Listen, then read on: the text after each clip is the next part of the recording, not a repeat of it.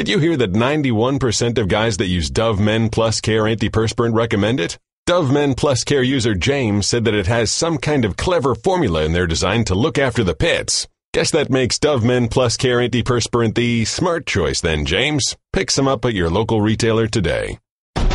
This is the best of Mike and Mike podcast. Subscribe now by going to the Listen tab in the ESPN app. The best of Mike and Mike. Good Thursday morning to you. It is Mike and Mike on ESPN Radio and ESPN2. But Greeny's out today. Will Cain in for Greeny, along with the guy that holds it down, Mike Golic, Sr. I have a few things. First, I love Nick Saban, and I can't wait to play that. Nick Saban is already in midseason form. He is just phenomenal to listen to. As we actually have college football, coming up pretty soon as well as the NFL. Second, nervous doing the show with you because you're a lawyer and you use big words. Okay. So that always can scare me. So people learn, like when Billis comes on, he knows if he uses big words against me, it could be in his favor because a lot of times I have to look the word up and then put it in context of what he was saying. So, you have that advantage as well. I'm nervous too. I just don't want you to get mad at me. I'm not a physical person. There are times, and I've done this a lot over the 18 years, and I've certainly been guilty of it, is where I think if I yell louder, it makes me right. Well, I think most people subscribe to that philosophy, so I'm going to practice it throughout the day. Just talking really loud when you want to. Yes. Because you always stay calm, and a guy like Billis always stays calm, and that makes me even more worried, than because I just try and talk louder, and I'm sure as people watch and listen say, oh, he's just yelling. He's trying to yell because his point isn't as good as he thinks, so he figures if he raises the volume on it, that it'll be a better point all of a sudden. All I'm going to do for the next 4 hours is measure your eyes and see how intense is he with this point. Because if I see anger, I'm out. Ripcord, next argument, let's move on to off the top. I won't get physical with you. Just know that. Because I went through 18 years of Greeny trying to bait me into that just so he could sue me and take my money. Because he said that's the first thing he would do. That he has told people, either Golic will make a fool of himself being wrong and yelling, or he'll hit me and I'll just take all his money. And then the third thing is I'm a little disappointed in my son, Mike Jr. Now, you've worked with him in the past a few times, right? Yes. We have never done a show together. Now, Mike was supposed to be on today for an hour. So not only did he not do his show, first and last, Will Reeve was doing the show today. He was supposed to be on an hour of this show, but he's doing the show with Rusilla today. Which is cool, absolutely cool. But, he's 27 years old. Do you think he could have done an hour on this show and still done Ryan's show? Where's the want to, right? I thought I taught my kids a little more work ethic and passion than that. You're young, you're breaking into the biz. You get out there and you do different things. Get on the old man show for an hour, take a little nap, and go on with Rusilla. But no. All right. No, Mr. I just finished 28 hours, of a fantasy football marathon, needs his little CP. Here's this. So this is going to fall on deaf ears because he's sleeping right now. But I want to tell you something. Junior, as you're listening. Hopefully your mom can wake you up. Shake the bed very gently. The bed very gently to wake you up. Well, you think he still lives at home? Right. Actually, that is what I picture in my mind. That is. He's got his own place now. The conversation that you and I had, that your dad and I had, Junior, right before we went on the air was, how do you draw the line between coaching and parenting? In other words, you want to teach your kid all these life lessons that you impart through sports, but one day you wake up and your wife's like, you know what? You're his dad, not his coach. And what I just realized after all the lessons you taught me before the cameras went on is you're still coaching Junior. I am. Right now through the prism of his job. I am. I can't separate it. Coach, Dad, what am I here? But all I know is he bailed on the show for an hour because he had to work a little later, and I figured I would take the time to rip him. So that's my opening statement. Okay, all right. I figured I would do it that way. Well, something else that we're going to get into today, we haven't done it yet. We figure we'll start today. We have NFL games tonight, 3 of them. Baltimore at Miami, Buffalo, Philadelphia, and Tampa Bay at Jacksonville. We're going to do a little Grill Golic. I know we haven't done the show together, but we're going to grill Golic. We're going to tell people to ask anything they want. If you want to be football related, great. Sports related, fine. outside of sports, that's fine. You can ask whatever you want, but a lot of people usually like to ask the football questions out. But anything you would like to do, so hashtag it at Mike and Mike is our Twitter feed. Hashtag Grill Golic. You can do it to mine as well, at ESPN Golic. You can do it at Will Cain as well. Throw questions there. So we'll get questions everywhere. Just hashtag everything Grill Golic. Could be about football, just sports in general, or outside of sports. We can go down that road as well. I'm pretty hot in the entertainment world as well. You're big over there? Oh, are you kidding me? Yeah. I read all those rag magazines all the time. You kidding me? You see Brad Pitt, Angelina Jolie holding off on the divorce now, maybe trying to make it work. I mean, seriously, we got some good stuff going on out there. All right, the show is presented by Progressive Insurance, and all guests are on the Shell Pennzoil Performance Line. Again, that's hashtag at Grill Golic. Any questions you want, I have one already, which I'm going to get to in a moment with you to get this thing started. But first, let's get to Off the Top. Off the Top. Well done. Off the top, Aaron Judge struck out for the 33rd consecutive game on Wednesday, setting the record for the longest streak within a single season by a non-pitcher, according to the Elias Sports Bureau. He's also just 2 games shy of matching the longest streak within a season by any player, regardless of position. It wasn't all bad, however, as he did launch one 469-foot homer for the win. Yeah, it's a shame that's the ending line and not the beginning line. The beginning line for him has been the strikeouts. I mean, as you mentioned, 33 games straight. So Adam Dunn, who he was tied with, is breathing a sigh of relief because he doesn't now have the most as a position player. And that's the tough part for Judge now. He's coming up on pitchers because you would figure pitchers would be in the conversation at the top. And again, back in 1971, Vida Blue 34 games, Bill Stoneman 35. Aaron Judge is right there. So if he starts catching pitchers, that's going to be bad. He did hit that bomb, though, and he has 37 home runs now. We keep talking about wanting that race with Stanton, who, as we'll get to, at some point did not hit a home run last night, but still knocking the ball out of the yard. He did hit a big one. As a matter of fact, the longest home runs at Citi Field this year have all come, the top 5 have come from the opponent and not from anybody on the Mets. So that's a bummer for them. But, yeah, he hit an absolute bomb last night, but continues the strikeout streak. What a tale of 2 seasons for Aaron Judge. I mean, do you think the home run – everybody talks about the home run derby and swinging the bat. Stanton, by the way, was in the home run derby as well. Now he lost in the first round, and he's knocking the cover out the ball all over the place out of the park. Do you think that has anything to do with it? What? The home run derby. They say he shot his arm. You ruin your swing doing the home run derby. Yeah. I've had too many baseball people tell me that's ridiculous, and no. I think the pitchers are figuring him out. I think that's exactly right. He is a rookie. He's a young player, and I think I agree. I think pitchers are figuring him out. What have I heard? Low and away. That's what they figured out. Low and away is Stan's hole. I don't know. Maybe not. I just kind of threw that out there. Yeah, that's okay. Nothing wrong with that. Off the Top. Hembo will correct you at some point. Get on me, Hembo, would you? Yeah. Floyd Mayweather and Conor McGregor to fight with 8-ounce gloves on August 26th. The Nevada Athletic State Commission voted unanimously in favor of a one-time exception to allow Mayweather and McGregor to fight with the smaller gloves for their 154-pound bout. Per the NSAC's rules, their own regulations, any boxing match contested over 147 pounds, Golic, mandates 10-ounce gloves. Now, Mayweather has fought most of his career below that, so he's used 8-ounce gloves most of his career. And as we talked about with McGregor in MMA, it's 4-ounce gloves that they use. So they didn't want the 10-ounce gloves. I'm sure a lot of people are saying 2 ounces. Come on, you're swinging around 2 ounces a little more can tire you out. Plus, you want your hit to be felt.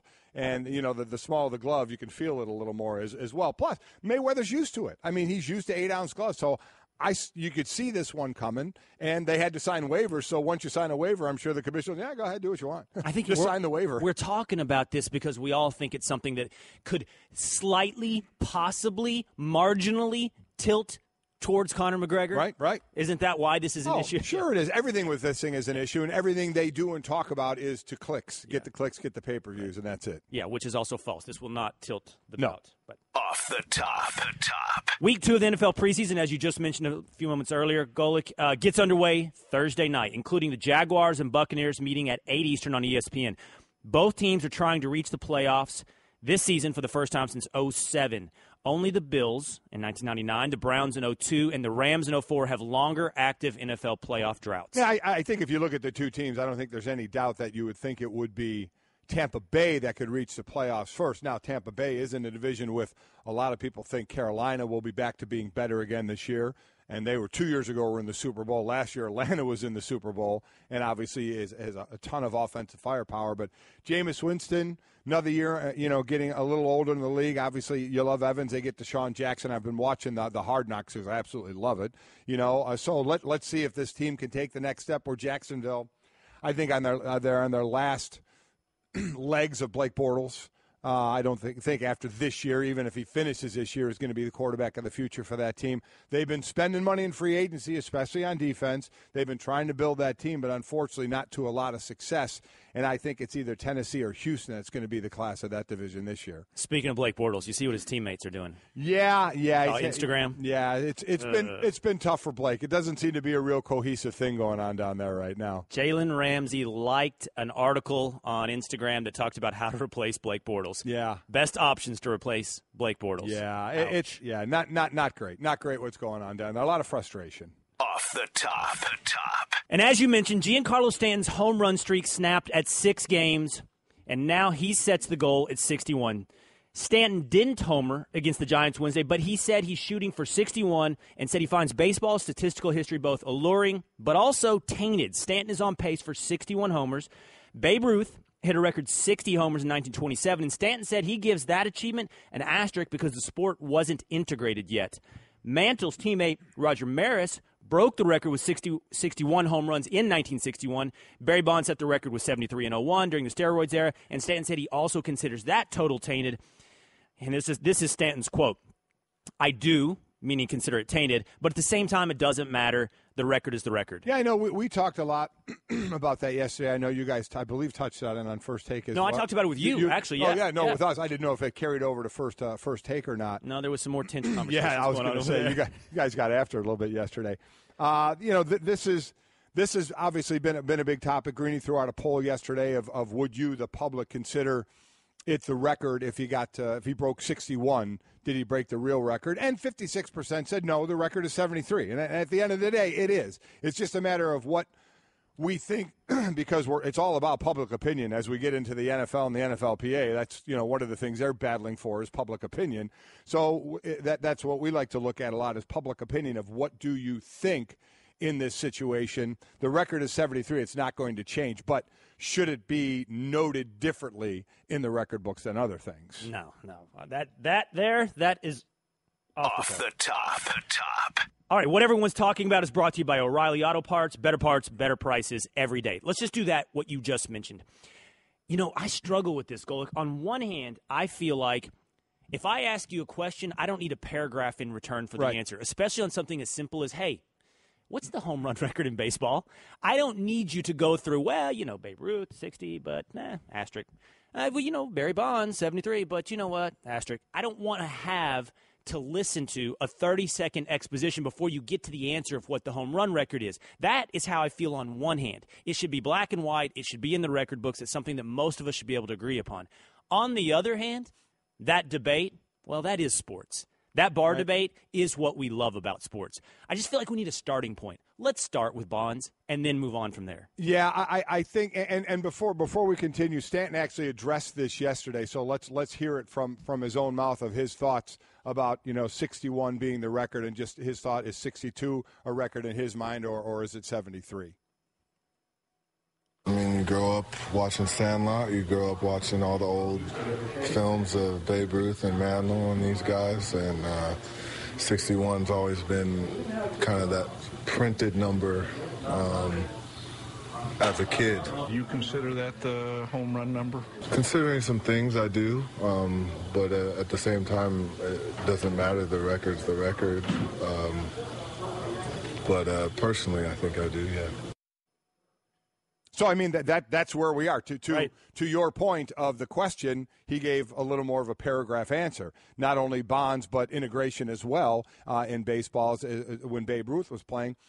And this has been my thought, and I brought this up a few times, Will, and people, and again, people think I back steroids and say use them whenever you want. I did use steroids when I came off my shoulder. If for those that may not know, I had a total shoulder reconstruction in '88, and in that offseason, right after it, I did steroids for a 6-8 week cycle because I knew I had to get back on the field by minicamp or I wasn't going to have a job.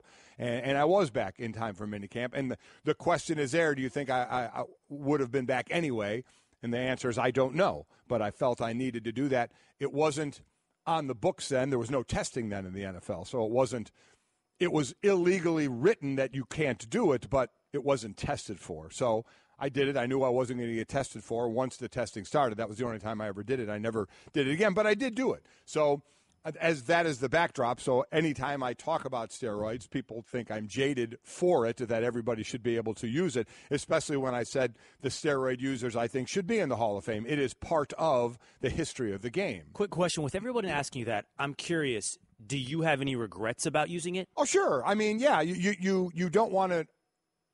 There are times when you don't want to artificially, I sit there and say that, and I guess this is the point I'm getting to. There are lines of being artificial because I took every pain injection and pain pill I could to play on Sundays. So where's the line? You know, I was artificially masking any injury I had so I could play. I would stick a needle anywhere and I would take any pill so I could play on Sunday.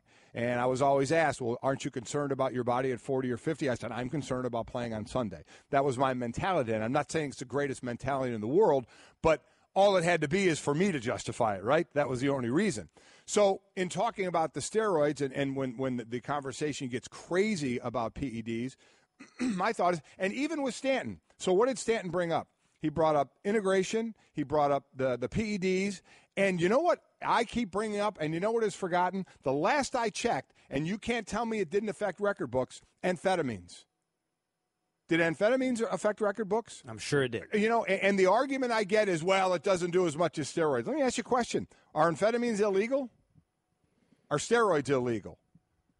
You take them to help you, to help. Right? You're not taking an amphetamine to say, you know what, this does nothing for me, but let me take it anyway. You're taking it for a reason, just like you're taking PEDs for a reason. So that all went on forever. I mean, it was like in the NFL when, you know, pain pills would be in a candy dish, you know, but amphetamines were illegal.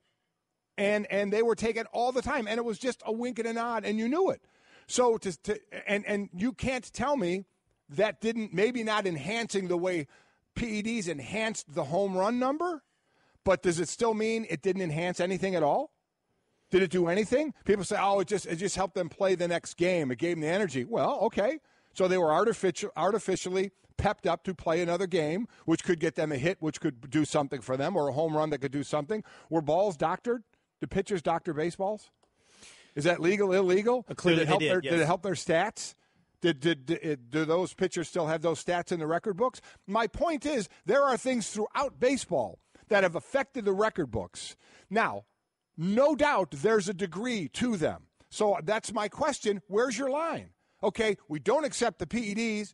Amphetamines is fine. Fine. We accept that of how that helped somebody artificially create a number that's in a record book somewhere. It's always at the top of the record book. Could be a guy that's in third place in some statistic somewhere that the amphetamine helped them. But you know what you can't do is you can't point to it specifically and say, well, that helped them get that record in that record book. Where with PEDs, you can point to that and say, look at the home run guys right now. All of them have some either tested positive for it or have something hanging around them about steroids, so you can point directly to it, which makes it the easiest target. So let me ask. That makes sense at all? Absolutely. So, but let me ask your question back to you then. Okay. Where is your line? My line is when I say this, you're going to think I say do whatever you want. My line is accept them all as this went on. So this went on. So Bonds' 73, to your argument and mind, is no more tainted than any record set in the 70s when greenies were passed out in the locker room. That's where it does get dicey because you can point to that. So is it more than the amphetamines? But does that make it okay? Does that make it only okay to only point at Bonds or the PED users and not point at the guys that use amphetamines? That's why my point is we are so adamant about keeping these guys out and making sure if they go in, there's something written in there that says this was the steroid era and this is why these guys got the numbers that they did. When amphetamines, it's hard to point to specifically to say how it helped, but you damn well can't tell me it didn't. You can't. They're not taking them to not help. Artificially help you, and amphetamines were illegal, like steroids were illegal unless they're prescribed for you. So I guess that's my point. There's something that went on along the line in the game of baseball, in any sport, that went on that, in my mind, you can't just specifically point to one thing and said, that's ruining baseball. Let's keep those guys out of the Hall of Fame. And our line says we'll let those guys in the Hall of Fame. So you're getting louder. I know.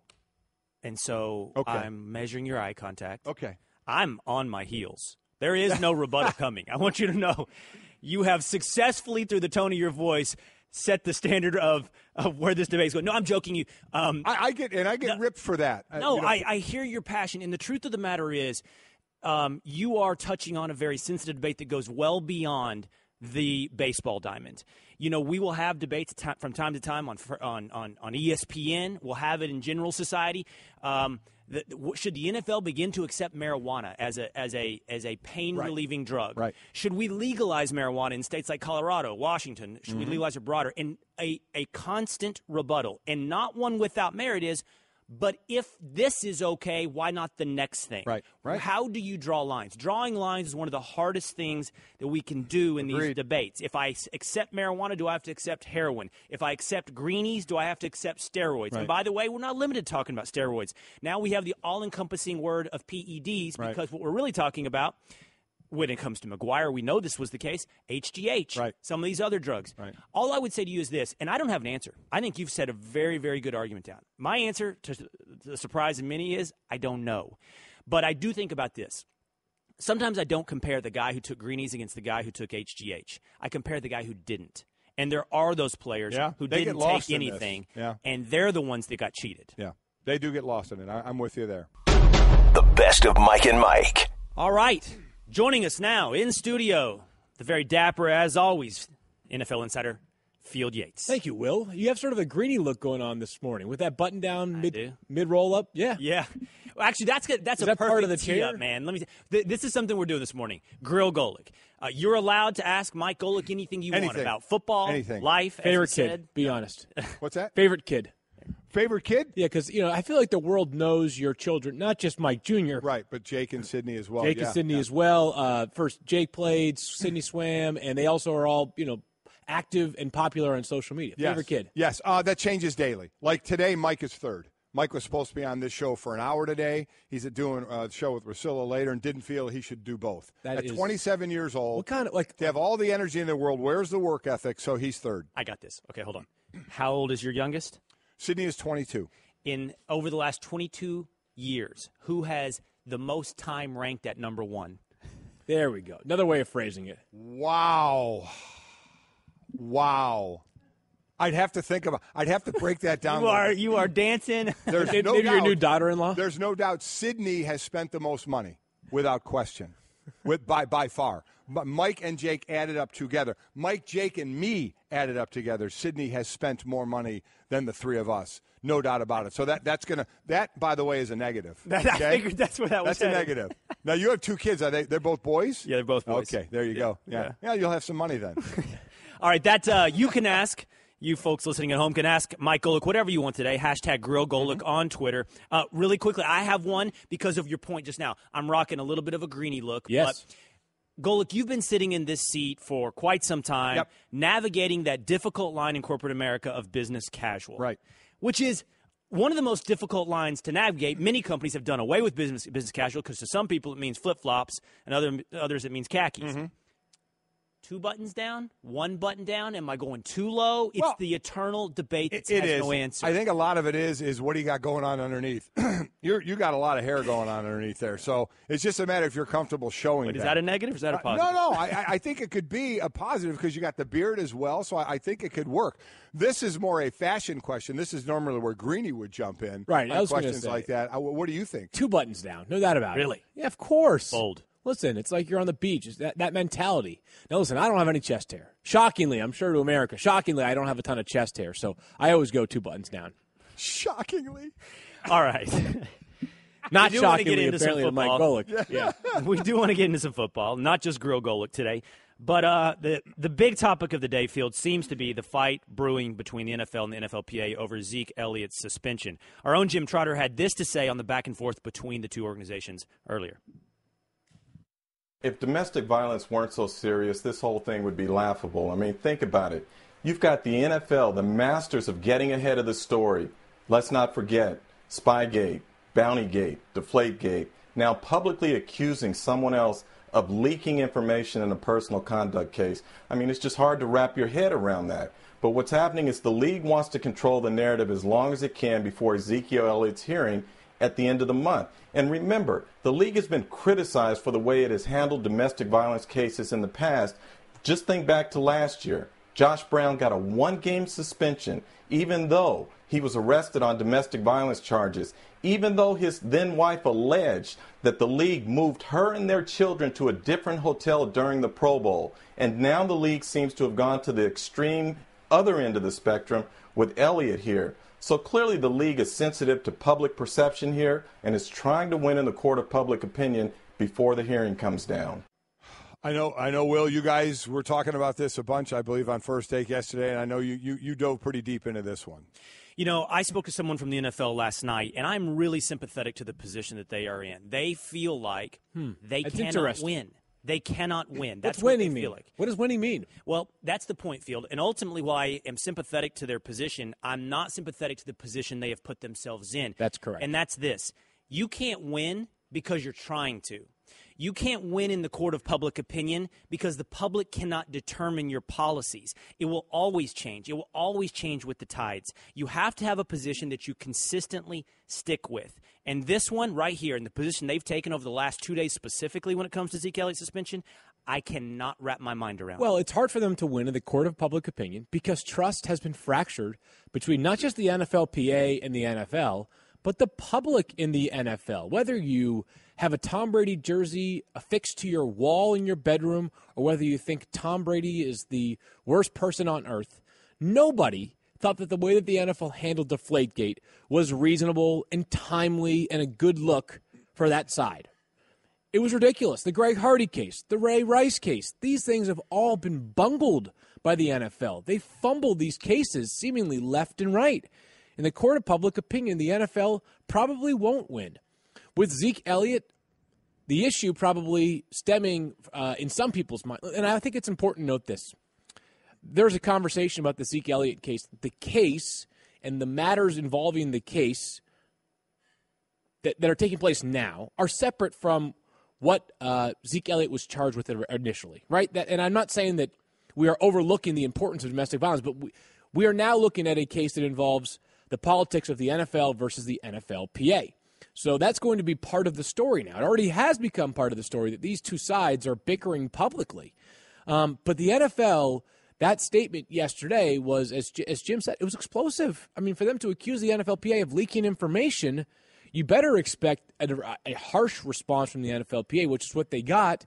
And all of a sudden, I'm not saying the story has moved off of what is at the heart of it, which is the NFL and taking a serious stance on domestic violence and helping to try to help put an end to domestic violence incidents. But now all of a sudden, a big part of the story in people's mind is the NFL and the NFLPA sounding like an old married couple fighting with each other and just spewing back and forth. Yeah, the NFL is probably going to look worse in the end because I think the public, the fans, have a lack of trust with this league after what's taken place over the past few years. Here are those statements you're referencing, Field. This is from the NFL yesterday. Over the past few days, we've received multiple reports from the NFLPA spreading derogatory information to the media about the victim in the Ezekiel Elliott discipline case. These tactics are shameful. Efforts to shame and blame victims are often what prevent people from coming forward to report violence and or seek help in the first place. That from the NFL's Joe Lockhart. Then from the NFLPA, they said, you read better than I do, so you read it. The public statement issued on behalf of every NFL owner is a lie. The NFLPA categorically denies the accusations made in this statement. We know the league office has a history of being exposed for its lack of credibility. They should be ashamed of stooping to new lows. Field, to go to your point of when does it go off topic, it happened in Deflategate. Almost, I think, two-thirds of that thing or more, we never mentioned what actually happened on the field. Nothing to do with Deflategate. At some point, it got to a course that both sides had to stay. the NFL was fighting for, whatever part that was in the CBA, 46 or whatever it was, to keep the power. And it became a battle of court, not a battle of was there deflated footballs on the field anymore. And has this gone that route? I look, guys, at a more general thing here because this is my sport. I was in the union. I was part of a strike in 87. And I look at relationships in other sports. I look at the relationship in basketball of NBA and the NBA Players Association. Michelle Roberts running that and Adam Silver, and how they are working together. I mean, it's textbook right now. Right. And I look at my sport and the vitriol that's going on between both sides, and it makes me nuts because it's not going to get any better. I don't know if it's going to get better until there's new leadership on one side, the other side, or both sides. I have no idea because there's just headbanging that's going on. In my opinion, they're worried too much about public opinion. Right. But again, it's a sport or it's a business that relies on the public buying tickets. It relies on the public buying memorabilia. And maybe more importantly, it relies on the advertisers giving the big money. So is it public opinion or advertisers' opinion that they're trying to sway to their side? I'm tired. I wish they would stop talking because that's exactly what's going on. Right. This is about public opinion, and you lose sight of what's actually happening in the case itself. Also yesterday, Roger Goodell appointed Harold Henderson to be the arbiter in Ezekiel Elliott's appeal. He's the same guy who previously had this role for both Greg Hardy and Adrian Peterson's hearings. We know in Greg Hardy's case, Harold Henderson reduced his suspension from 10 games to 4. Golic mentioned this earlier, Field. He said, this relationship between the NFL and the NFLPA is not going to be fixed without a change in leadership. Here's my question for both of you. I'll start with you, Field. Do you see any potential for a change in leadership on either side? I mean, it's really hard to imagine Commissioner Goodell's tenure coming to a close anytime soon. Of course, he has a contract, and you can say what you want about him. And again, we keep using this word perception. It's sort of the heart of this issue. Yeah, I think if you polled 1,000 NFL fans, yeah, maybe more than half of them don't love Roger Goodell, but it doesn't matter. But now 2 of the league's most important owners as well. But first of all, I think that the relationship has certainly smoothed over between Robert Kraft and Roger Goodell. And in time, I imagine that Jerry Jones will have the same. And the majority of owners, I think, are backing, are fine with. And the bottom line is, if he has 32 ownership groups happy, Roger Goodell's job probably is not. If the bottom line of the NFL, dollars and cents, continues to rise, his job, I'm not saying is, secure infinitely, but you know something, he's got a pretty good chance of sticking around for quite some time. While public perception of the league and the mistakes they've made, so the public is against them in a lot of things, I boil it down to this, and I would never ask for anybody's job, and I don't know, DeMorris got voted back in again, so I don't think he's going anywhere anytime soon. These two are going to have to work together, or their groups are going to have to work together. But as far as to your question, what side is losing? What side is feeling on the outside looking in? What side feels like they don't have a say in any of this? And the answer is the union. Right? So if players get tired of that enough, do they get tired with leadership from that and say we need a change in this? And I don't think it's going to happen. I'm not calling for that. Don't think it's going to happen. But isn't that how you look at a situation? Which side usually is getting the short end of the stick? And there's a lot that goes to that because owners have deeper pockets. It's tough for players to hold out in a strike situation because they're going to lose the money they're going to lose and the owners lose are two different numbers. So it's difficult for them. They're in a tough position, no doubt about it. Well, Greeny, we're halfway through another baseball season, and we're really seeing some players who stand out as winners. Kind of like business travelers who win at business by staying at La Quinta Inns and Suites. That's because you can put your La Quinta Returns loyalty points to work on the spot with instant free nights. Just drive up with no reservation and instantly redeem points for a free night that same night simply by using the La Quinta app. It's like hitting a grand slam. With an app instead of a bat. Well played. Prepare to win at business by learning more about instant free nights and check out the summer rates at lq.com. You're listening to Love Advice with Leanne. Caller, you're on the air. Hi, Leanne. Long-time listener, first-time caller. Why, in your professional opinion, do you never take my calls off the air? Is this Carl? Yep, it's Carl. I mean, we had a few dates. Everything was great. I thought, Well, when you switch to Geico, you could save a lot of money on car insurance. Okay, awesome. You should call them. I will. Geico, because saving 15% or more on car insurance is always a great answer. It's Mike and Mike on ESPN Radio and ESPN2. Will Cain sitting in for Greeny today along with Mike Golic. You can tweet us on the 100flowers.com Twitter feed. I'm at Will Cain, WILLCAIN. Well, I follow at ESPN Golic. I follow you, but then once you follow somebody, you just forget. At ESPN Golic. At ESPN Golic. And, by the way, if you want to ask Golic questions today, we're doing a Grill Golic. Yes, we are. On Twitter, hashtag Grill Golic. Send in your questions for Mike on in the NFL, on life questions, on raising children, whatever it may be. Yeah, we're at different stages. I'm 27, 26, 22. You're 9 and 6. Yeah. Wow. I've already asked for advice before the show started. Yes, you did. You are right in it, man. You are right in that Little League sports stuff going on. That's where you went right away, and that's where my questions were right away. Yeah. You know, you are right there, man. Lighten up. That's what the wife said. Well, listen, you're his dad, not his coach. I will always say to God rest his soul, my father. He coached us in Little League, and I coached my kids in Little League. And when Mike was the oldest, so he was the first one I was going to coach in Little League. It was T-ball. And he said, you will love coaching your kids. He said, the parents are but he said, understand it can get ruined by parents. And he was right. They're the crazy ones out there. But it's a great experience and one you should definitely enjoy. And now that I've done it and gone back, I could do it more calmly because I can't sit there and say I was perfect at it either. Oh, really?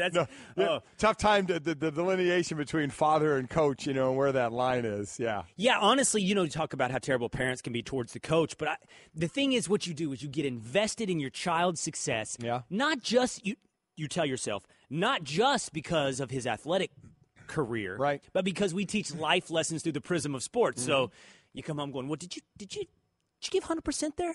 Yeah. Are you really committed? About what are we that doing effort, here? About team play, helping your teammate, no quit, and all that fun stuff rolled into then, getting the email from a parent, why isn't my kid playing more? And I would have a meeting before every team I coach with the players and the parents and say, we're going to learn the fundamentals of this sport.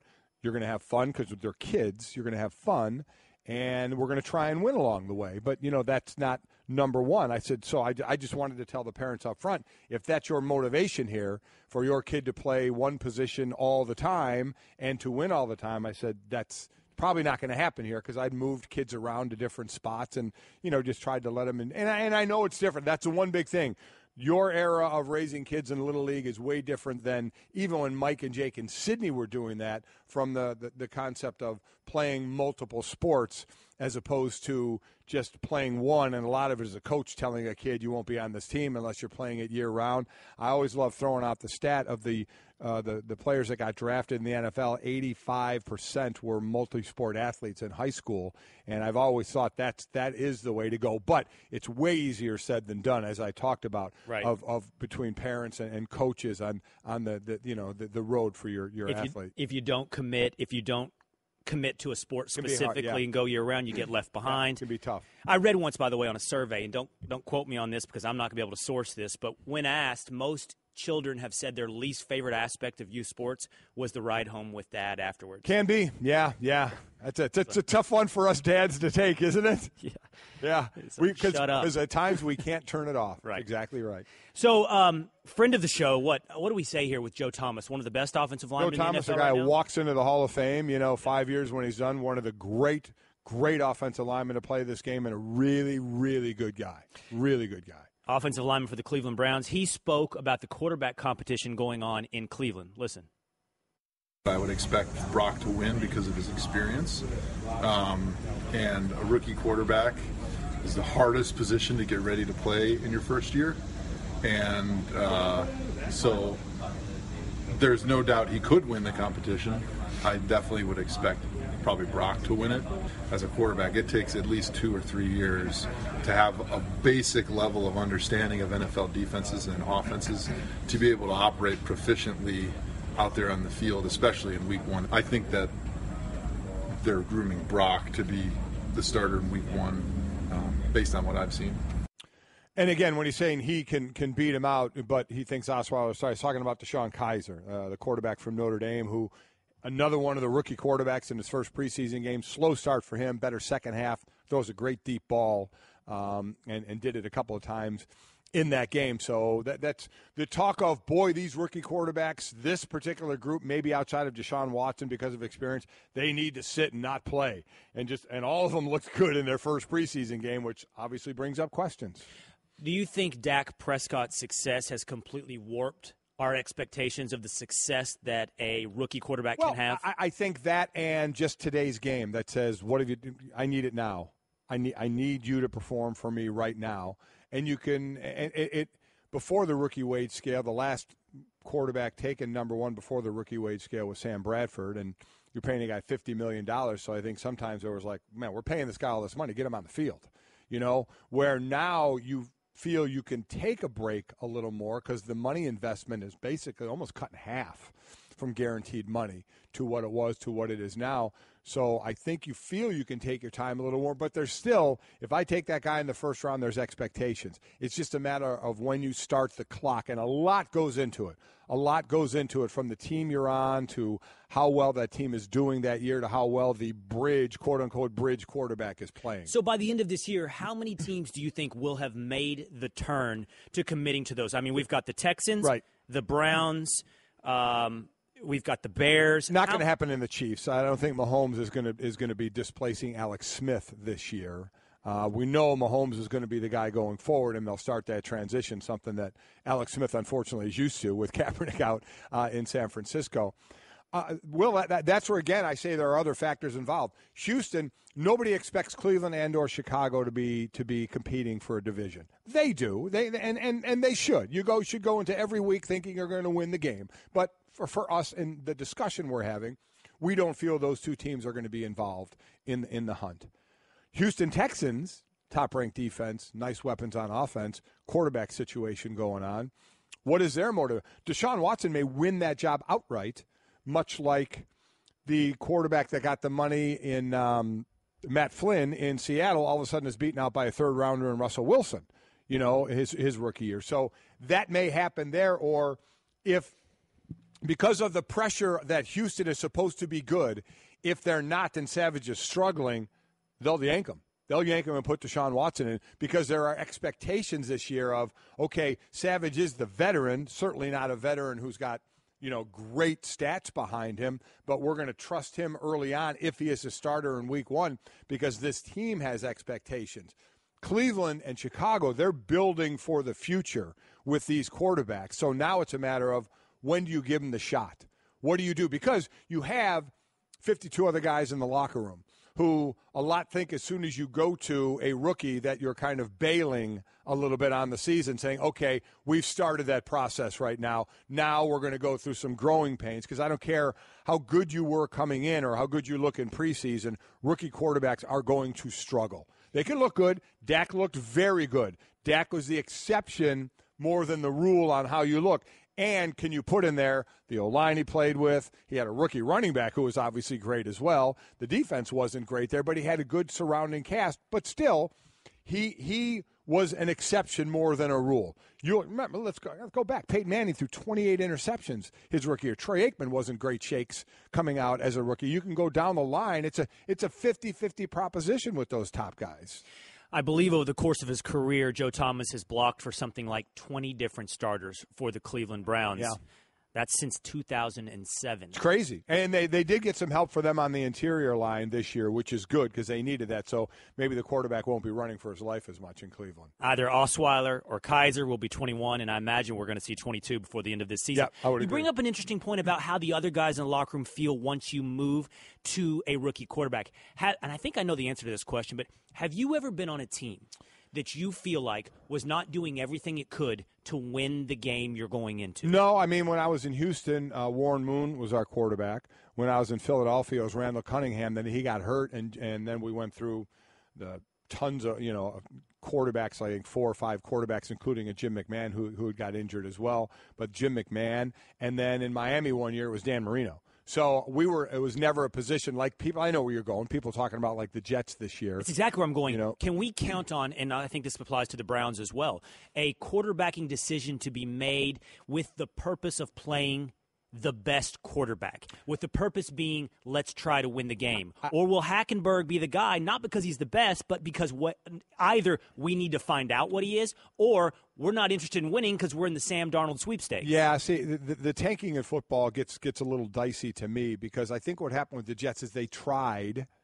to load up, and they have old guys, and then they just said, okay, we're not going where we thought we were going to go. We had some older guys. We need to shed that and kind of start over again. So I think I think they have to get Hackenberg in there at some point. See what you have. You have a second-round kid who they basically wouldn't put in a game last year, which tells you what they were seeing in practice. Okay? Because once the preseason games are over, and all you have is practice then. And they wouldn't put him in the game. So that to me speaks volumes to not even get him sometime in the game. You got to find out. You spent a second-round draft pick on that guy. You got to find out what he can do, unless you just don't think he's ready at all to step in there and play. So if he goes in, Jets, another team, obviously you don't think is going to compete this year, while the players certainly should think they will. At some point you're going to have to go down that road. And the thing about the players that I talked about in the locker room, players also know.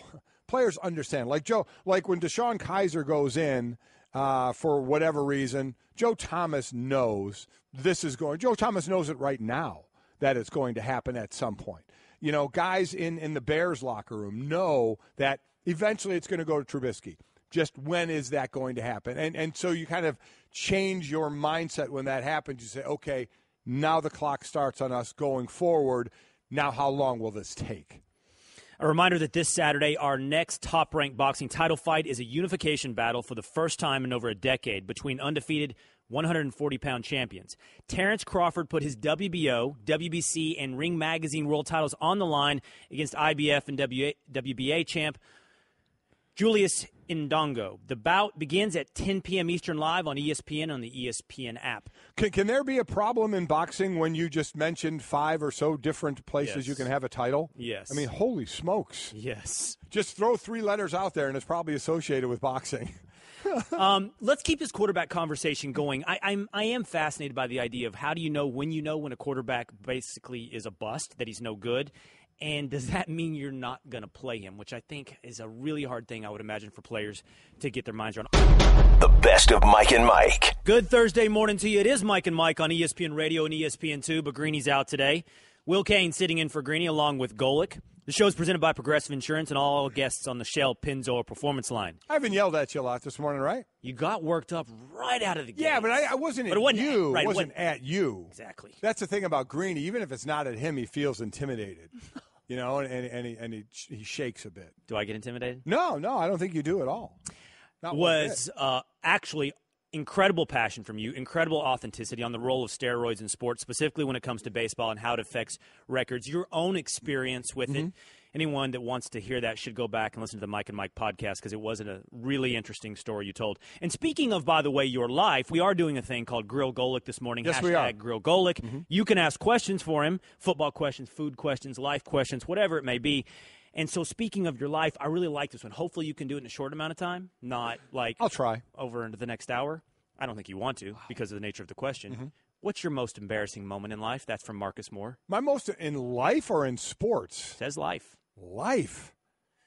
Man, I would have to take a while to think of that one. In sports, it was actually a lot of people wonder when I played, they were waiting for me to tell like a Notre Dame story or an NFL story. It was when I was 10 years old. I was the quarterback on my Little League team. I was bigger than everybody else, and we ran the option.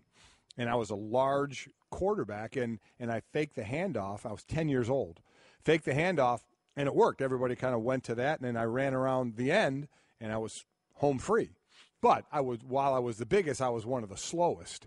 So as I was running, I was going more toward the sideline. Getting toward the sideline, some kid dove at me around my waist, and because I was way bigger than him, I didn't fall down, and he did. But when he fell down, he took my pants down with him. So my football pants were at my ankles. All I had on was the jock. Still upright, still running. Still running. Now shuffling. Now even shuffling. slower. Until their whole team eventually caught me and drilled me out of bounds. So I'm a 10-year-old, got tackled out of bounds with my football pants at my ankles, only my jock strap on, and where did I get tackled? right in the middle of the cheerleaders. So at 10 years old, that was, a little bit embarrassing. D-pants. Yeah. So that was that. Having a little internal debate if I talk about water polo initiation back in college that also included D-pantsing. You were water polo. Man, let me tell you what, that is a tough sport. I wish it was around here. My daughter, who was a swimmer, I know you were a swimmer as well, I think she would have been excellent at water polo because she did really well in swimming, but she's a bit of a psycho. And I think her in the pool and water polo, I think would have worked out really well for her and not well for the people around her. Well, I'll just leave it at this. Water polo practice was before swim team practice. Right. Water polo practice was before the girls' swim team practice. And let's call it a tradition that at the beginning of every year, freshmen were D-pants, similar to your experience. Sure. And forced to figure out a way to make their way back to the locker room while girls' swim practice was going on. All right. So, long story short, I married one of those swim team girls. So, that a boy. I just say, get out of the pool and walk proudly back to the locker room. That's what I did, you know man. What I'm talking about? It worked out. That's what I'm saying. All right. Yeah. Off the top now. Off the top. All right. Aaron Judge struck out for the 33rd consecutive game on Wednesday, setting the record for the longest streak within a single season by a non-pitcher, according to the Elias Sports Bureau.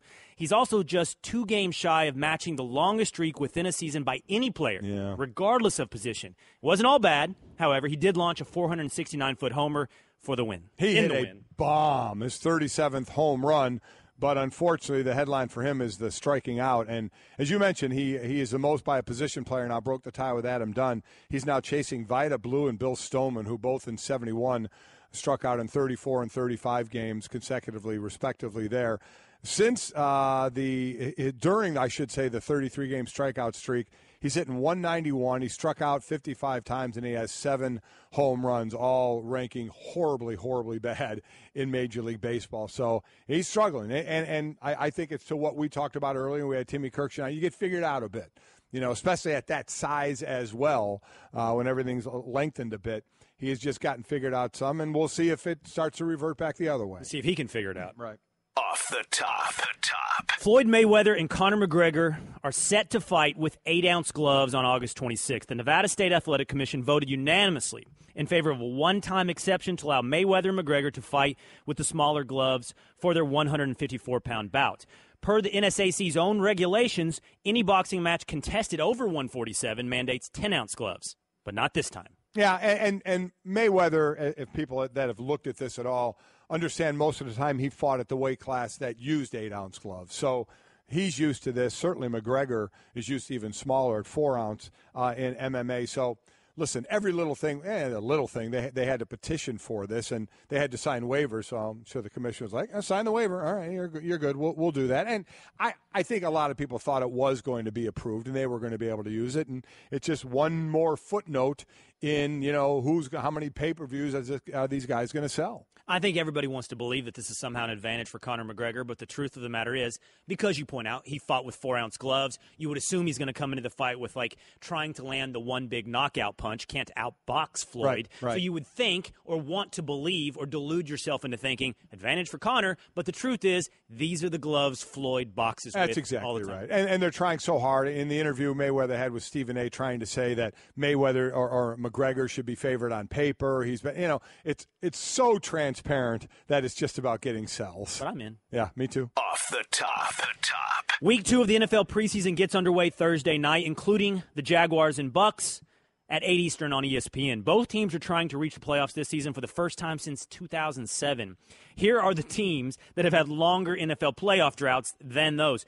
The Bills since 99, the Browns since 2002, and the Rams since 2004. Yeah, and I don't think any 3 of those teams are going to break through this year. And then I think of the 2 teams we're talking about, Tampa Bay and Jacksonville, most would think Tampa Bay has the best shot, though they are in the same division where the last 2 losing Super Bowl teams, but they got to the Super Bowl, Carolina a couple years ago and Atlanta last year.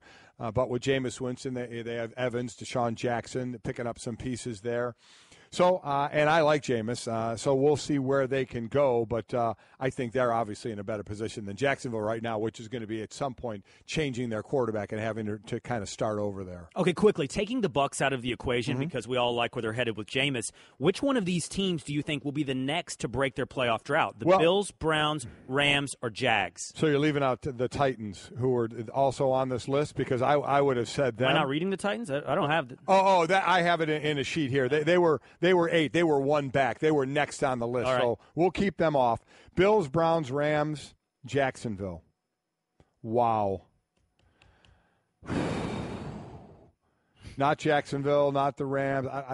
I might lean toward the Bills. That's where I am too. Yeah. Probably lean toward the Bills. You at least have hope with Tyrod and not confidently. No, it's the division. Yeah.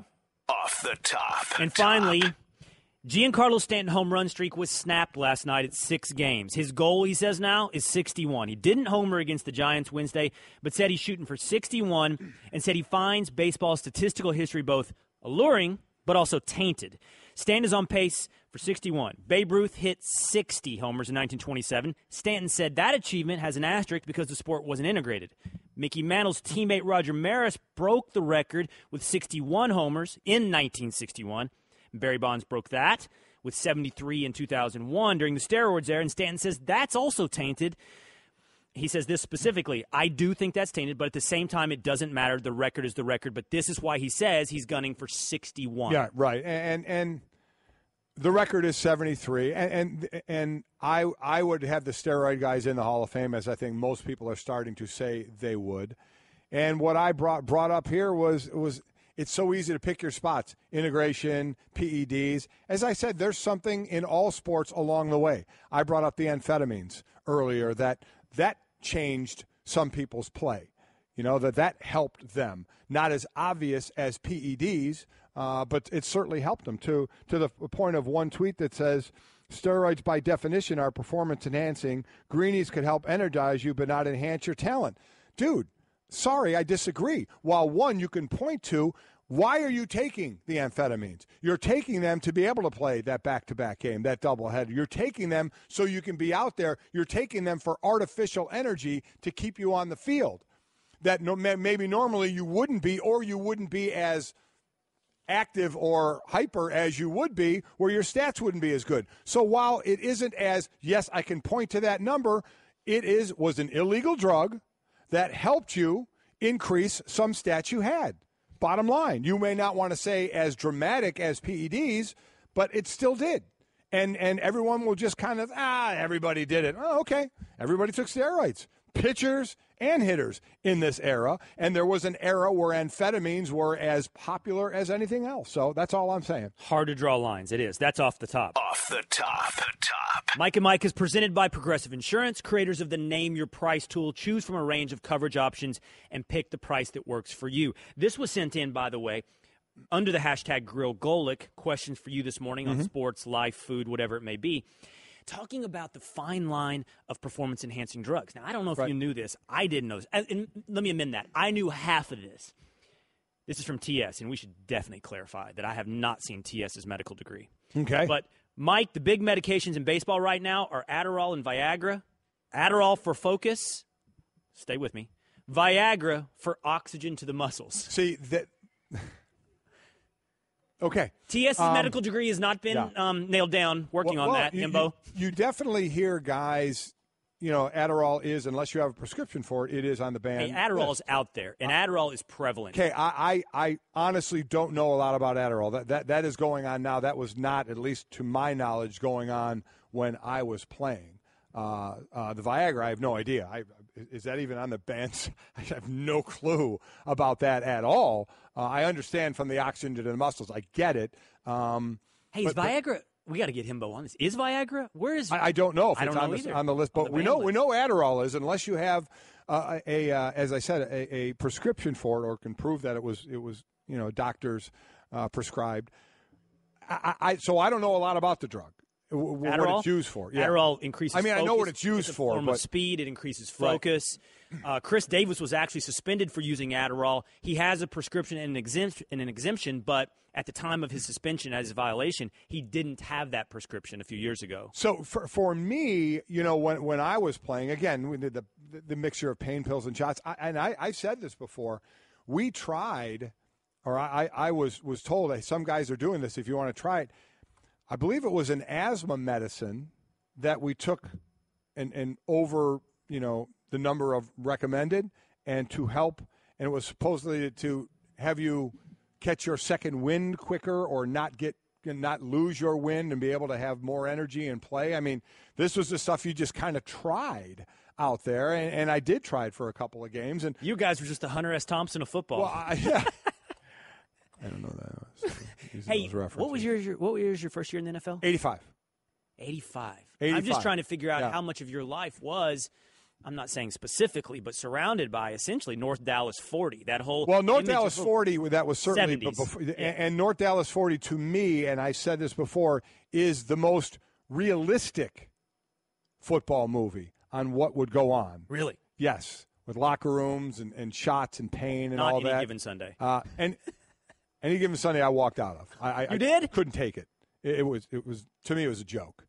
You walked out. I thought it was horrific. Yeah.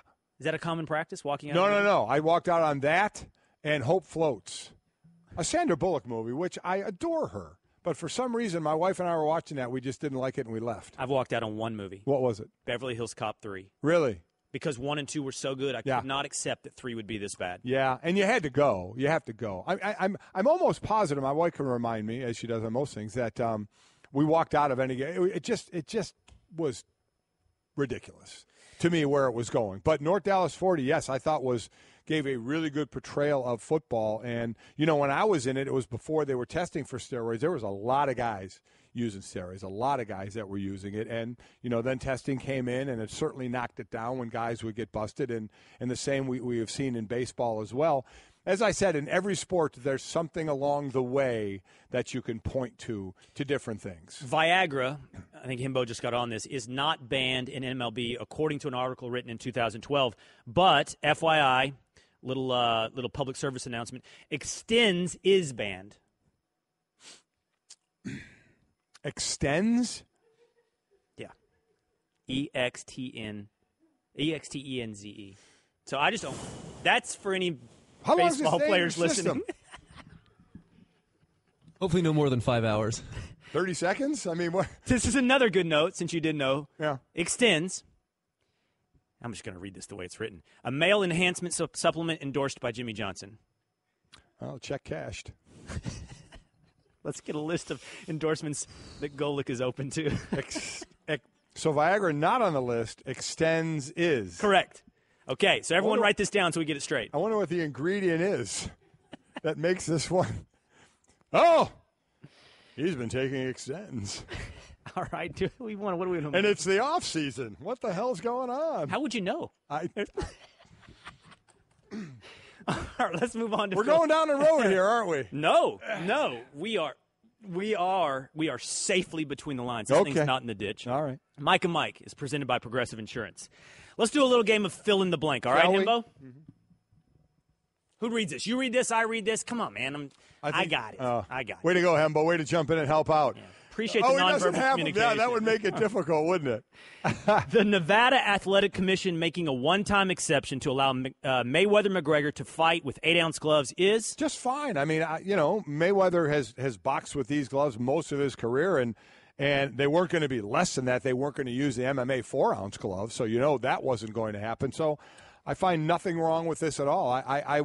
I didn't know enough about boxing to know the delineation of when they went to 10 ounce, and I understand why they go to the bigger gloves when you get the bigger, heavier guys. But this one doesn't surprise me one bit. My word is interesting. In what way? It is because, I gave you my whole spiel about everyone wants to believe, and that everyone is going to encompass me, that this somehow gives Conor McGregor some slight edge that he didn't have before, that he wouldn't have with 10-ounce gloves. I know very well that Mayweather has boxed with 8-ounce gloves for the majority of his career. But if Mayweather is to win, if there is a hope, if there is a 1% chance or a 0.05% chance, it's got to come by the knockout, which means smaller gloves help that cause. Everything in this fight is interesting. I'm not going to sit here and pass judgment on whether or not it should or shouldn't be. It just is. It is. I agree. Interesting. I agree. Completely agree. And we're all going to buy it, and we're all going to sit there and possibly be disappointed by what a one-sided fight it's going to be, but we all will sit there with hope that there'll be that one punch landed and then that we may get a fight. Hey, I once had this meeting. This sounds so this image is awful. In L.A. with this TV guy in L.A., and he told me, if anybody ever tells you your idea, your pitch, it's interesting, it means it's not. That word interesting is carries the biggest generic cop-out word there is. Kind of like that's interesting. Kind of like, but they have a good personality. Yeah, right. Yeah, okay. All right, the Raiders being the most bet-on team to win the Super Bowl is blank. Wow. I guess with Raider fans out there, I would say not surprising. Raider Nation is ridiculous. You know how big it is, and you take a little bit of a chance there because the Patriots are the favorite. So, you like to win a little bit of money. So if you're going to take that chance and go outside New England, Oakland would be the place I would go. I think it's New England at the top, and then I think it's Oakland and the Steelers that are the two teams that we're always going to get that surprise team or two. That's going to happen. But if I were a betting man and I didn't want to take the favorite, I would take the Raiders as well. I think my word's going to be interesting. The Raiders being the most bet on team in the Super Bowl is interesting. No, what? Yeah, so you. No, my word is actually like cash money. I mean, here's why. Listen, the Raiders are on a list of teams, I believe, that are undervalued based specifically on their performance on the field. There is a market out there ready and willing to do anything with their money for one of these teams. Buy gear, bet on. I would put in this category the Raiders, the New York Knicks. If I'm a guy with $1 billion, these are the teams I want to buy because, you put a little effort into what the product is on the field and the value explodes. Now, the Raiders are, and they're on the way up, but this is evidence to me. You put a good product on the field and your brand explodes. A few of these, Knicks, Raiders, I don't know who else, but that's what this is for me. There you go. All right. I can go with that. The Mets making 22 defensive changes to hide their catching, playing the field is that their catcher and not the catching? I don't know what that is. It's their catcher. It was written wrong. To hide their catcher playing the field is, I'm going to defer to Hembo. Hembo, what do you think of this one? What word would you use? Well, I think it's pretty sad that they can't find a non-catcher to start at third base, don't you? Right. I would say so, yeah. Okay. 22 defensive changes. That's a lot. Wouldn't you say? It's a lot. Yeah. They can't find a non-catcher to play third base. Yeah. I look at it the other way. This is deep. They are deep at the catcher. Okay, that's one way. You're a glass half full guy. Nick Saban ranting about the preseason predictions is Nick Saban. I mean, that's Nick. I mean, would you expect anything less from him? The one thing he does get agitated with you, and he'll let you know. We'll play the sound from him in a little bit, being in midseason form already. But he will. You light the fuse on him, and then you just kind of step back and wait for it to go off. We got to play this sound. Yeah, we will. It is not only intense, it's comical in the end. But the truth of the matter is this, Golic. I really like Saban. I think guys like Saban and Belichick have cracked the code of success by focusing on process and daily practice goals as opposed to overarching life or Super Bowl or college championship goals. But I don't like this. It's too easy to get on the media. Always. Oh, listen, I'm completely with you. What, that they made predictions? Yeah. I'm completely with you. You turn it around and you point the finger there. That is an easy way out. But, again, he's done it before, so it's not shocking to me.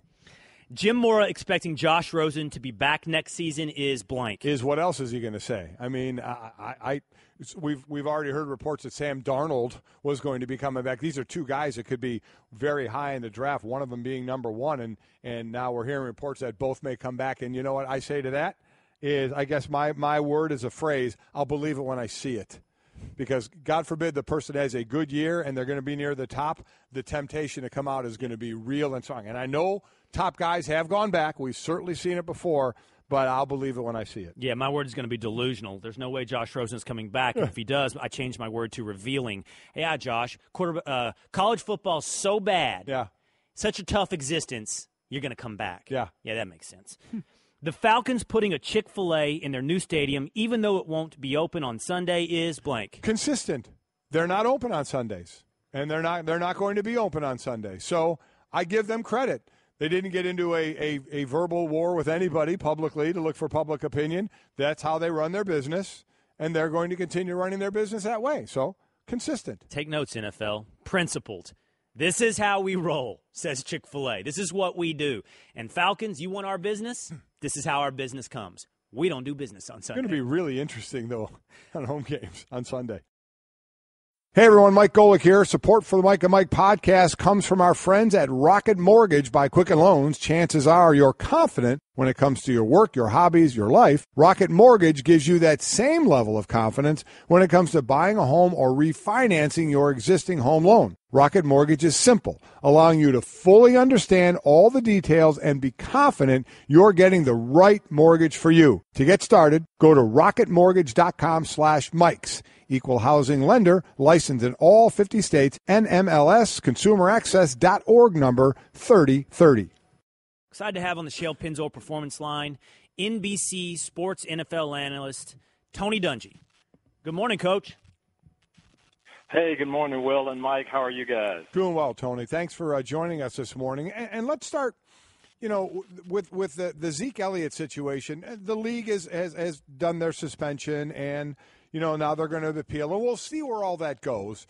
All head coaches are different. So back with your head coaching cap back on of how, some will just say, hey, the league will deal with it, and whatever they say goes. When we get him back, we get him back.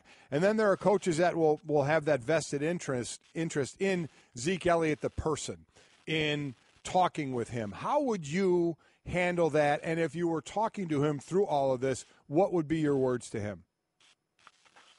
Well, I think I'd have a couple of messages. Number one, we're in your corner. You're on our team. You're one of our guys, and we're going to stand behind you.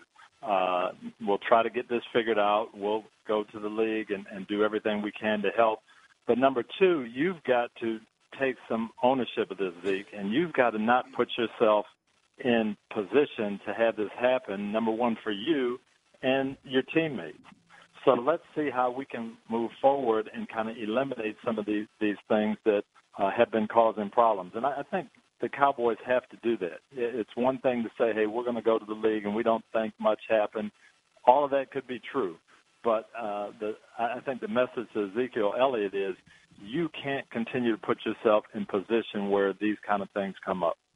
Tony, how would you, beyond words, and I don't mean this as any kind of a diminishing term, beyond a sermon for the player, how would you do something specifically to help him get on the straight and narrow? We know that the Cowboys, for example, with Des Bryant, have assigned a mentor to him. I think that similar tact was tried with less success with Pac-Man Jones.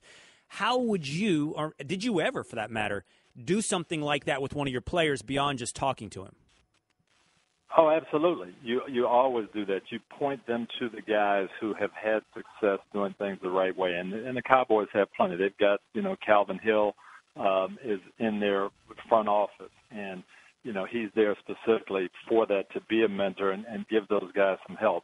Then you point to guys like Jason Witten and say, look, here's a guy you need to follow. You need to talk to. And I'm sure Jason has done that, but Ezekiel has got to be the guy that says, okay, let me kind of figure this out and put myself around the guys who have been successful. And, it takes some time sometimes. And these are young guys, and we can't forget that. But he's got to make the decision. Ezekiel does. I'm a professional football player now, and things are a little different. It's different than being a high school player or a college player. I've got to get myself going and be in position where I can help my teammates and not be a distraction. Completely agree. I mean, you can, as they say, you can get drafted in the NFL, but that doesn't make you a professional. And you could show them all the people that you want that are great examples, but they have to want to learn from that as well. I agree with you. We're talking to Tony Dungy, Pro Football Hall of Famer. Another issue that's come up that's not only football but a social issue is the kneeling and sitting for the national anthem, and we saw, with Bennett and with Lynch doing it as of late in the first preseason games.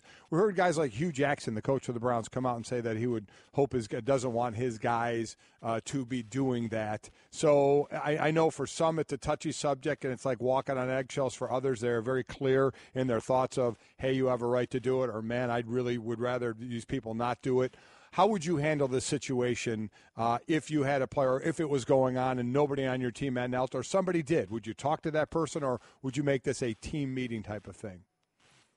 Well, I think you have a team meeting probably last year when it all started coming to light, and you talk to the guys, and here's what I would do, Mike, and have done it in situations like this. Hey, here's what's going on. I appreciate you guys' feelings. Let's do this. Think about what you want to do, how you want to attack this, and think about how you can make the situation better.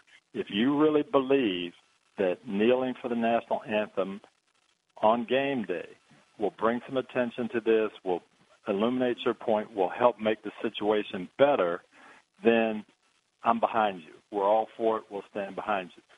But don't just do it because other people are doing it. Don't just do it because you think it's going to make a statement. If you feel like it's going to help, then I'm behind you. Let's think about it, and then let's move forward. And let people discuss it. And why do you think it's going to help? What are you trying to do? And generally when guys discuss that, then not only do they clarify their thoughts, but then their teammates can say, okay, here's why Michael Bennett is doing it. I might not agree with that, but I understand his reasoning, and as a teammate, I'm going to stand behind him. And encourage that kind of dialogue. Coach, I can think of no one better to ask this of, but I've been fascinated, and we've had this conversation, me with Greeny and Golic yesterday as a guest, but the idea of when do you know with a quarterback if you've got something? I imagine you know pretty quickly as somebody like Peyton Manning joins your team. Yeah, I'm talking about his rookie year. Yeah, he's got it. He's got it, clearly. Yeah. But what I'm more fascinated by is when do you know when a guy doesn't have it? How quickly, for example, could the Rams know after drafting Jared Goff, wow, we made a massive mistake here? I'm not saying that they did, and I'm not saying they think they did, but I'm just curious, how quickly can you know huge mistake? You don't always know that right away, and what happens is you get enough situations where the guy should come through. Difficult situations when those great ones come through, and you just don't see the progress. But you're right. You know right away. I played with Joe Montana as a rookie, and even though he only played about, I'd say, 100 plays his rookie year, but just watching him in practice, the way he carried himself on the bus, in the meetings, there's something about this guy. I met Drew Brees when he was a senior at Purdue in an elevator in Tampa at the Outback Bowl, and talking to him for 2 minutes, I said, gosh, this is a guy I'd love to have on my team. They just, the way they carry themselves, the way they handle situations, they've got it. People can develop that, but there will be times you say, hey, we put them in these situations in practice, I put them in these situations in the game, and gosh, it just didn't happen. But I think that takes time. Someone like Jared Goff, I don't think you know in one game or one season, hey, he had these 3 opportunities, and I was disappointed, so he doesn't have it. People can certainly grow into that. Coach, how often are you fooled, though? That elevator pitch, that elevator moment with Drew Brees, or the way Joe Montana carries himself on the team bus, how often have you been fooled by that? Because I imagine that can't be science, right? I mean, that there's got to be a lot of it's a lot of confident guys. I will say this: in my experience, I have been fooled less by guys who I thought had it and didn't. But you're waiting for that guy. You think he might have it. You hope he has it. You put all your eggs in the basket, and they don't come through. But usually, a guy like Peyton Manning, Drew Brees, Joe Montana, you see it and you say, wow, and you're usually right. It is, very seldom does a guy come across. Andrew Luck. Again, I saw him the first day of practice. Jim Irsay invited me out to their first training camp practice. You saw the way he organized the team, the way he ran it, the admiration even the veterans had for him in the first 15 minutes of that practice. Say, hey, this guy's going to be something special. So the first preseason games just went on. You had rookie quarterbacks Deshaun Watson, Mitchell Trubisky, Deshaun Kaiser that played well. Mahomes did as well, but with Alex Smith there, I don't think there's any thought process of unseating him. So those other three guys, they're playing well in their first preseason game, and social media, the Twitter world is lighting up. Oh my God, they're going to be starting. The clock's going to start sooner, and everybody's loving it. So now, take us with the head coaching cap again to the day after that first preseason game. Now you're in the meeting room with those quarterbacks. What's the conversation and what's going on that would maybe make fans realize they have to pull the reins a little bit? Well, you are. You're watching everything, and you're not just watching the highlight throws. You're watching, did he get us in the right play or out of a bad play? Did he do the things that we talked about in the meeting room? Did he see the things that we pointed out about the defense? Those little things that are going to determine how well you do in the course of the season. This first preseason game, nobody game plans. Nobody knows a lot about you. Nobody knows the plays you're going to run. Mitchell Trubisky was outstanding, okay? And I watched all the throws on the YouTube reel or whatever. Tremendous. But now everybody else is going to watch that too, and we're going to see, okay, but hey, these boots and these out-of-the-pocket things, I've got to do something. There'll be a lot more defenses that he has to see. So you can't really judge off one game, but I think the message from all these head coaches will give is, let's slow the train down. Yes, we think he's going to be exceptional, but there's still a lot of work to do. The best of Mike and Mike. It's Mike and Mike on ESPN Radio and ESPN2. Will Cain filling in for Greeny today along with Golic. The show is presented by Progressive Insurance, and all guests on the Shell Pennzoil Performance Line, which in a matter of minutes will include First Take's own Stephen A. Smith. You just had a long day with him yesterday, didn't you? Every day's long with Stephen. I want to do a little house cleaning here because we've had some conversations this morning that need some tidying up. Okay. We did get a tweet earlier, first of all, based on a conversation you started the day with. Where do you draw the line on performance-enhancing drugs? If you're going to throw out Barry Bonds' record for HGH, possibly, do you throw out 1970s records for greenies? Mm-hmm. Where do you find the line in these kind of things? And we had a tweet from someone I am, 100% sure is a doctor, right? saying that they just play one on Twitter. What you don't realize is Adderall is a very, very common performance-enhancing drug used in sports, and Viagra. And the argument, according to our Twitter doctor, which you should most definitely trust, was that Viagra helps blood to the muscles, thus enhancing oxygen there. Yeah, exactly. Sports. I guess we understand the thought process of what it's used for, but I didn't know for overall. I knew specifically. I didn't know generally that general happened. Muscles, general oxygen to the muscles. Yeah, and Adderall, I have to admit that wasn't. I'm not going to say it wasn't around when I was playing. That wasn't a thing. Yeah. That because you hear about students taking it around test time so they can stay awake. It's like basically a form of speed, correct? Yeah, it's a PED for life, apparently. And it is on the ban list unless you have a doctor's note, a prescription for it. But I did not know that about Viagra. Well, and Himbo has told us through research that Viagra is not on the ban list for Major League Baseball. However, extends. Yeah, endorsed by Jimmy Johnson. Is on the ban list for Major League Baseball. And now I've got a few tweets on it. This from Rasta Don. He said, "What, you're nervous?" No. They're doctors, I'm sure. I'm sure they are.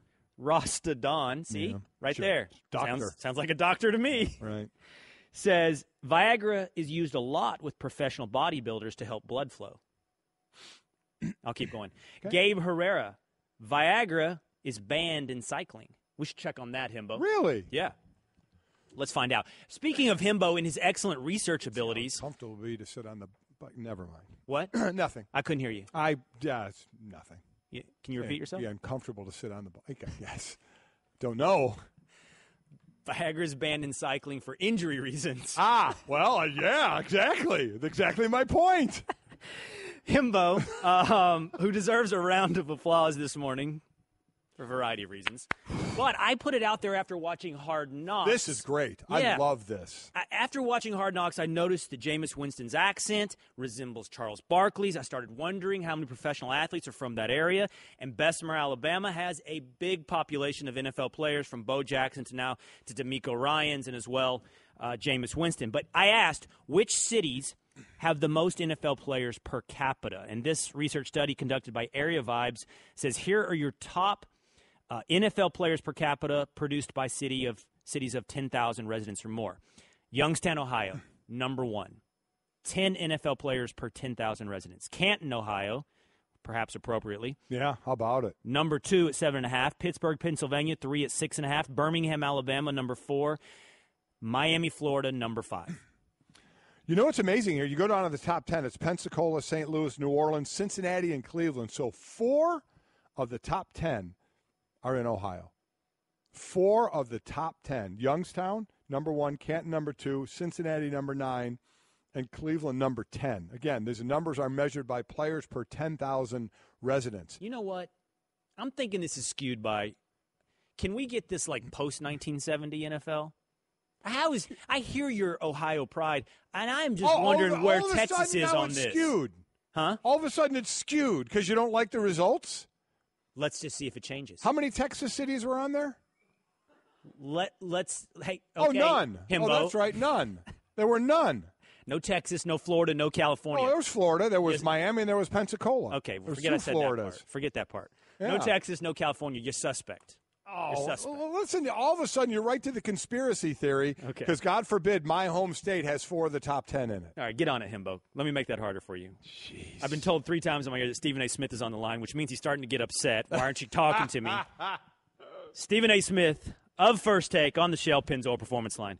Good morning, Stephen A. Well, first of all, a couple of things. Golic, kudos to you. Congratulations. I don't know how you sit next to that man for 4 hours. That's number 1. Thank you. Number 2, I'm sitting here waiting, coming on as a guest. In typical Will Cain, true to form, keeps talking and talking and talking, knowing I'm waiting. This is the kind of disrespect that I have to deal with. And What's up, Will? How are you? Stephen, just so you know, while he was talking, I was looking at him mouthing, Stephen A. is on the line. Get to Stephen A. And he would shake his head no, like I don't need to do and it. He took his time.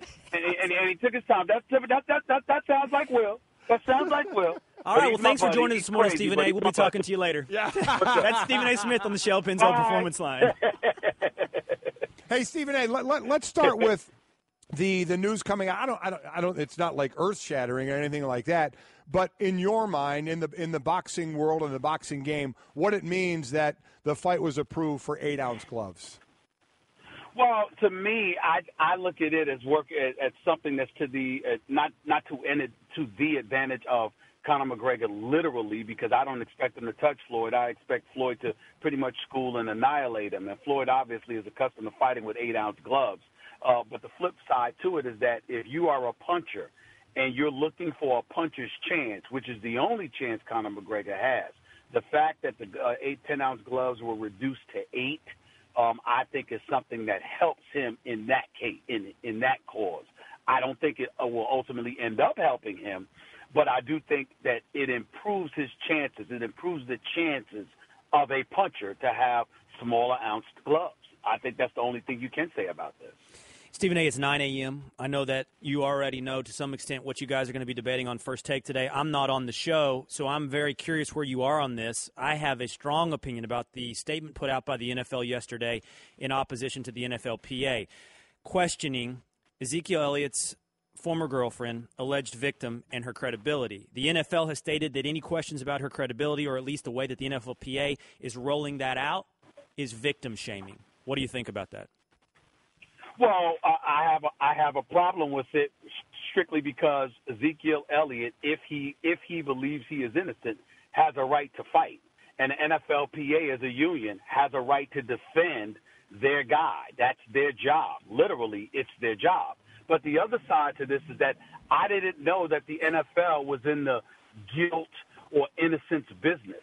I do understand that they're concerned about the integrity of the Shield and protecting that at all costs, and I do get that part.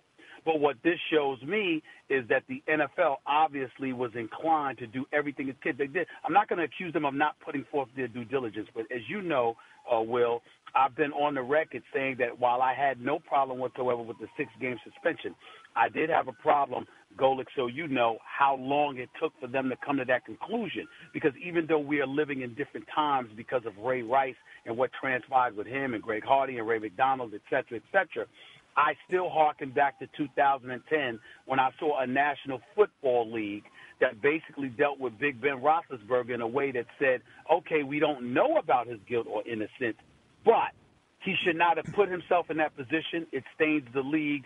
We're going to deal with him. Whereas in the case of Ezekiel Elliott, they seem to be going out of their way to say, we believe he's guilty. And I don't think any sports league belongs in that business. Okay, follow That's me. my issue with the NFL. Follow me here on this, and you can both answer. But, Stephen A., let me start with you. Instead of guilty or innocence, I'm looking at this more as a civil suit, where they only have to prove 51%, and instead of guilt or innocence, it's you're culpable. If that, in fact, is more along the lines of where this is, would you buy more into that? Well, see, I don't have a problem with it, Golic, if you're talking about Ezekiel Elliott and the alleged victim. I'm saying as it pertains to the NFL, who is supposed to be somewhat of a neutral party, particularly as it pertains to trying to gather evidence or what have you.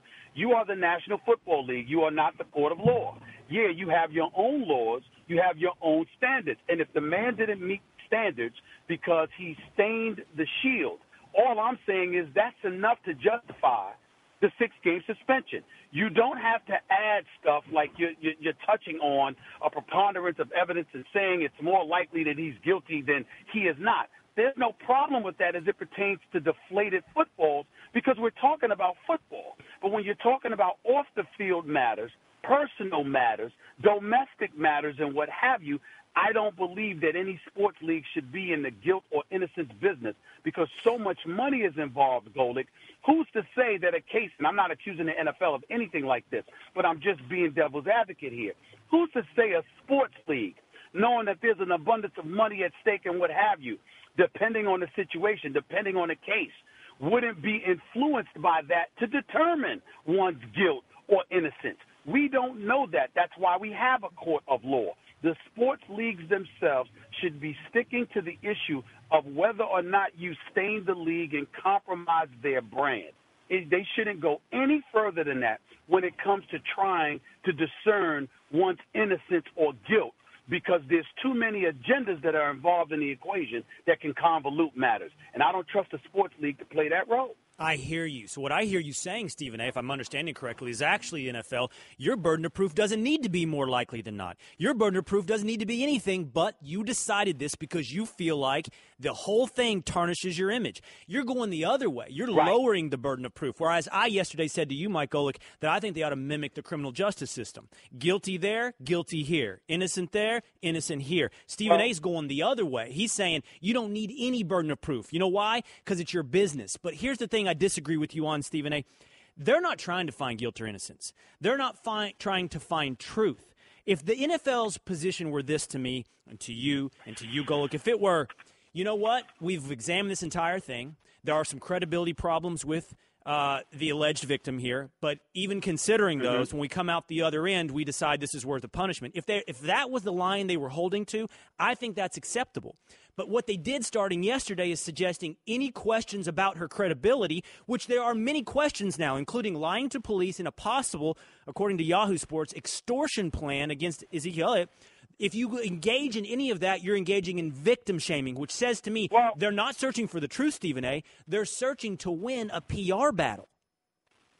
Well, you put it succinctly. I get where you're coming from in terms of they're searching to win a PR battle. But in order to win the PR battle, what they're saying is truth lies on our side. And what I'm saying to you is that forget all that. If you're the National Football League, you're a multi-billion-dollar establishment. You play in our league. Do not find yourself in this situation. Growing up in the streets of New York City, I found myself in one situation after another when I was younger.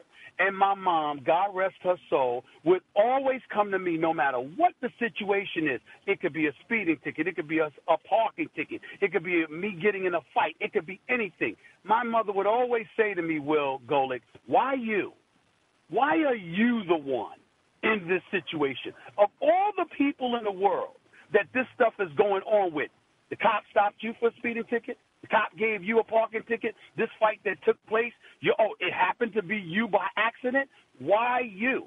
And what I'm saying is, to me, any multi-billion-dollar establishment that relies upon more than 1,000 players to represent and uphold their brand, their shield, has a right to hold you accountable if you stain the shield.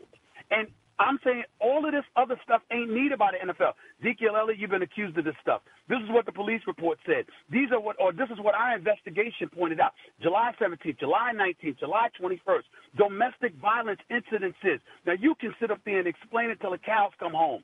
That's for law enforcement officials, so you don't end up finding you're behind in jail. But during these day and times, with what we're going through in this world, for you to allow yourself to be put in this position, damn it, you're going to pay. 6 games, done. And they don't have to justify it beyond that, in my opinion, because they're not talking about innocence or guilt. They're talking about the responsibility that you have to protect the brand you swore to protect after you was drafted and you signed that contract to be an NFL player. Period. Stephen, let me ask you a larger question. Coming off of how we see the relationship with Adam Silver and Michelle Roberts in the NBA and the Players Association, how they seem to be getting along well. It certainly seems that way, and things they're agreeing upon and such. In the NFL, we know the adversity with the union and the players, with DeMaurice Smith and with Roger Goodell. If, in fact, we do say this relationship will get better over time, if that does happen, what in your mind will have to happen between these two entities for there to be a better relationship? You're talking about the NFL Players Association and the NFL? The union and the league. It's a horrible relationship. That's an easy question. I hold two people solely accountable for it, Roger Goodell and DeMaurice Smith. Because let me tell you something right now. These two can't stand each other. They can smile in your face. They can talk about business, but it's well documented. Talk to anybody who covers the NFL, and they don't get along. Now, to some degree, I hold DeMaurice Smith even more culpable than Roger Goodell. Here's why. Roger Goodell has the power bestowed upon him by 32 billionaires who are league owners in the National Football League. What has happened is that DeMaurice Smith comes up in there, very astute, very intelligent, very accomplished as a lawyer and a legal mind. What does he want to do? Everything appears to be a legal issue. There is a difference between labor negotiations and labor relations. And everyone that I have spoken to in the NFL on both sides decry the fact that DeMaurice Smith does not do a good enough job with labor relations because he loves battling against Roger Goodell, and the NFL proclaims repeatedly that he tries to turn everything into a legal issue. And so when you have that going on, if you're Roger Goodell, what are you going to do when somebody tries to challenge or, dare I say, usurp your power? You're going to raise up, you're going to fight, and you're going to remind them who's the big fish in this pond. That's what Roger Goodell, through the in support by the league owners, that is exactly what he does. And if you're DeMaurice Smith, you turn stuff into a legal issue. It explains why, the NFLPA always has a bunch of lawyers on retainer, whether they're employed by the Players Association or they're being retained. The fact of the matter is, Gene Upshaw, and Lord knows he wasn't perfect, God rest his soul, and a lot of players complained about him as well.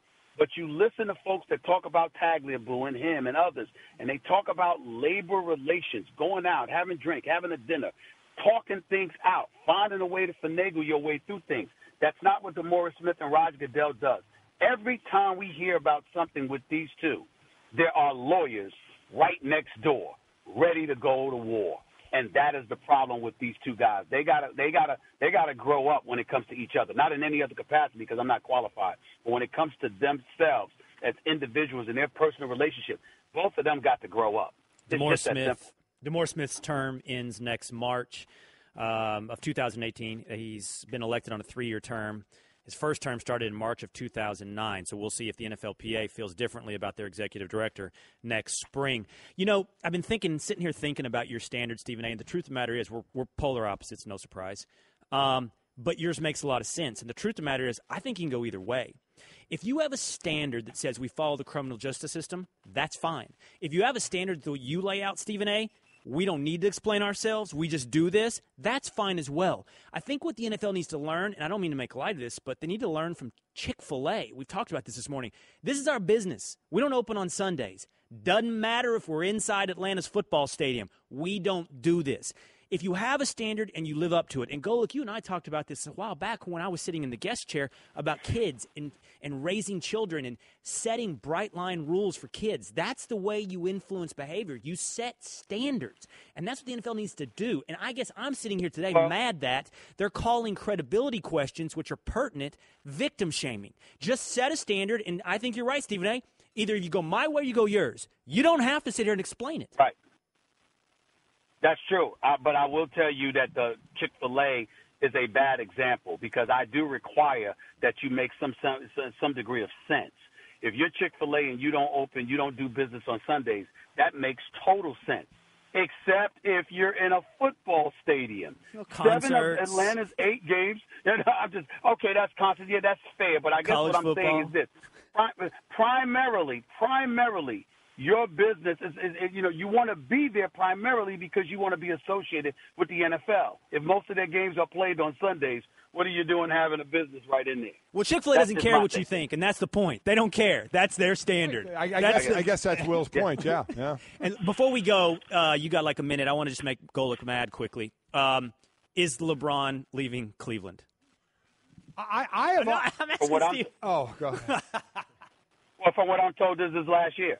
I mean, who knows what LeBron? He does what he wants to do, and he's earned the right to do it.